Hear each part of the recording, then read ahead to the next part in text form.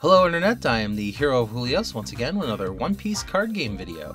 A little while back I did a series on my ideas for some stage cards that I feel like the game kind of needs. We have this whole section of the mat that nobody ever uses, but after seeing some of the cool stages that are coming out for set 6, I figured it would be a time to try something new, try something different. And while my last custom card video didn't do so well, I liked making it, so I kind of wanted to do it again. So, to contrast the stage cards I created, I think it would be nicer to try out getting rid of the stages themselves using event cards. So for every color, I made 2 event removal cards that are designed to get rid of stages as well as potentially doing other things here and there, depending on the colors appropriately.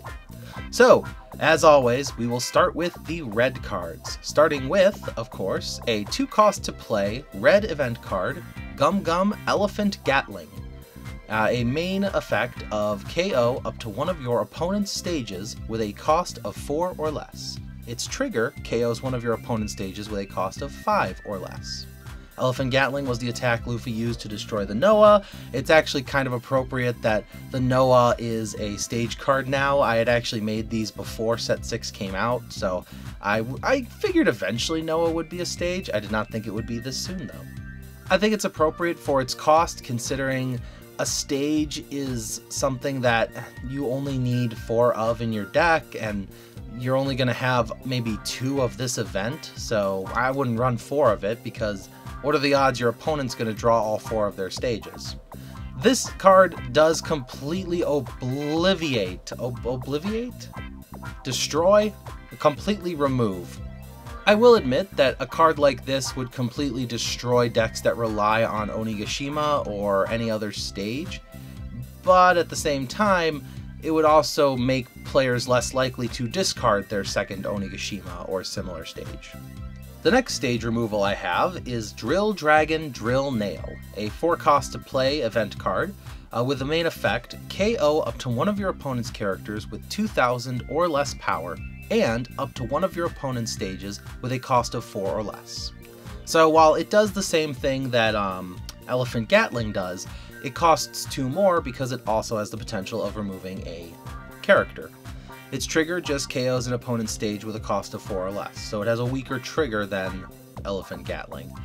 What I like about it though is it sort of shows the double feature that is this attack. See, in Dressrosa, we learn that the Drill Dragon Nail is used for removing the continent of ice, which could very well be a stage someday in the future, but it's also something for removing enemies, as we see here with Lao G. Moving on to green, we have an event card that actually doesn't get rid of in a stage, it just rests it. Fire Pearl Lucky You. Its trigger activates its main effect, and its main effect for 2 cost is rest up to one of your opponent's stages. It does not become active during your opponent's next refresh phase. Not every stage refreshes, so not every stage requires being turned sideways. However, this disrupts your opponent's Onigashima, this disrupts their Galley Law Company. If they're using Thousand Sunny, it's a problem. If they use the upcoming Thriller Bark, these are all stages that would be disrupted, if nothing else, by Fire Pearl Lucky You. The reason I designed it this way, though, is so that you can combine it with the second green event card I made, Buggy Ball Demonstration. Main effect, KO up to one of your opponent's rested stages. Its trigger activates its main effect.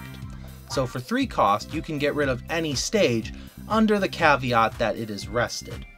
What's nice about this is it teams up with the Fire Pearl because it allows the Fire Pearl to rest a stage and then you can get rid of any stage for 5 Dawn.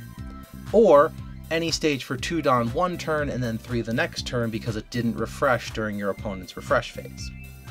This combo is useful. I made them both East Blue so that they could both be searched by the Nami from set 3. I don't think I would see this any more played than 2-ofs, and I think that's going to be a consistent thought for all of these events, is that no one's going to run 4 of them because your opponent's not going to run more than 4 stage cards. This blue event card was made with the leader Nami in mind, the Gum Gum Axe, an East Blue Straw Hat Crew event card for 3 cost. Its trigger lets you trash the top 2 cards of your deck, but its main effect lets you trash the top card of your deck, and then you may KO one of your opponent's stage cards with the same or less cost than that of the card that is trashed. This card can also work great in a Queen deck that has very high cost characters, since you'll be getting rid of any stage if you trash the 9-drop Mihawk you placed in your top of your deck thanks to your little Doflamingo. I don't know exactly how many stages or what good stages are going to be in the future of this game, but as it stands right now, I believe Birdcage is the most expensive one at 5 cost. Give it time though, we'll see. I'm always wondering what a 10-drop's gonna look like. Speaking of high costs, our next one is the 7-cost Ursa Shock. The main effect of this event card is to return up to one of your opponent's characters with a cost of 8 or less, and up to one of your opponent's stage cards to the bottom of its owner's deck. This does seem like a powerful card to me, however, even though it's a 7 cost getting rid of an 8 cost, you're not putting a body on the board like you are with Mihawk or Doflamingo, but you're getting rid of 2 cards for the price of 1 under most conditions. Overall, I think this is probably the most powerful stage removal event I have made, because it gets rid of any stage card and an 8-drop. But at 7 Dawn, it's not going to let you do much else on your turn. Moving on to purple, we have Gum Gum Leo Rex Bazooka. This main effect is Dawn -3 to KO up to one of your opponent's stages. Its trigger lets you add a Dawn card from your Dawn deck as active. Yeah, this seems way strong considering it just gets rid of any stage, but this does set you back half a turn, because you are Dawn minusing 3, not 2, 3. So even if you are at 10 Dawn when you do this, you're only going to have 9 Dawn in the following turn. I didn't know what I wanted to use for a film-related stage removal card, and Luffy's Gum Gum Thor seems more like a character removal rather than a stage removal, so that's why I picked this one simple attack. Our other purple event card is Ground Sekko, a 2-cost to play with a Dawn -1 effect. KO up to one of your opponent's characters with a cost of 2 or less, or up to one of your opponent's stages with a cost of 3 or less. Its trigger just activates its main effect. It is good. It's kind of a switch hitter because I kind of plan on it being combined with black, allowing you to reduce the costs of your enemies, or getting rid of a small blocker in your way. It's not a very strong card. I think if I was going to redo this one, I would change its cost to 1 maybe, or maybe get rid of the Dawn minus, but I felt Dawn minus was very appropriate to the purple set, plus the crocodile that is purple-yellow, that purple-yellow leader croc that allows you to gain back the Dawn, is very appropriate for this card. Our next event comes from Dressrosa with the 1080-pound Phoenix. Its trigger activates its main effect, and its main effect is an event that costs 2. Give up to one of your opponent's characters -2 to their cost, then KO up to one of your opponent's stages with a cost of 3 or less. I think the only thing I would change about this after I've made it is maybe give a character or stage -2 to their cost. That way you could get rid of a 5 cost such as the Birdcage that came out. But overall, I like this card. I think it does exactly what it set out to do, and can get rid of a stage card if there's one available. The other one is straight to the point, Dragon's Breath, a 5 cost to play, KO one of your opponent's stages. That's it. Gets rid of the Colosseum that Sabo's destroying right there, gets rid of the Birdcage, gets rid of any stage card, but it doesn't have a trigger, and it doesn't have any special counters or any uniqueness to it. It is just right to the point, get rid of anything.